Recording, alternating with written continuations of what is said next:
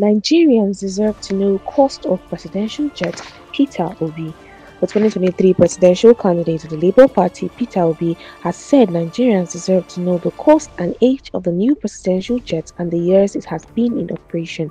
In a series of posts via his official X handle on Tuesday, the former governor of Anambra State also said Nigerians deserve to know how the old jets are disposed of, how many of them, how old they are, and why they are being sold. Obi emphasized the federal government's provision of adequate information about its leadership to the people, stating that transparency and accountability should be the hallmark of any genuine leadership.